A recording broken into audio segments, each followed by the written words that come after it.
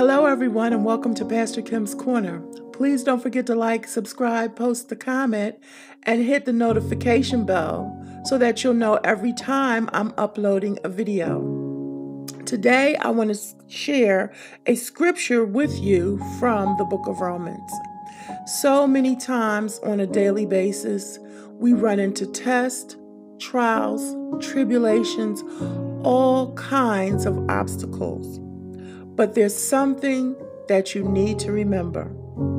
In the book of Romans, the 8th chapter, beginning at the 38th verse, it reads, "For I am convinced that neither death nor life, neither angels nor demons, neither the present nor the future, nor any powers, neither height nor depth, nor anything else in all creation will be able to separate us from the love of God that is in Christ Jesus our Lord."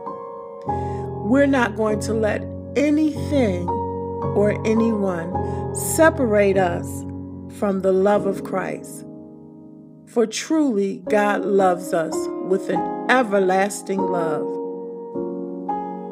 Again, that scripture is Romans, the 8th chapter, the 38th and the 39th verse. Remember to have a blessed day, a purpose-filled life. Remember for 2021 to continue to rejoice. And most of all, no matter what you go through, don't allow it to separate you from God's love, His grace, and His mercy.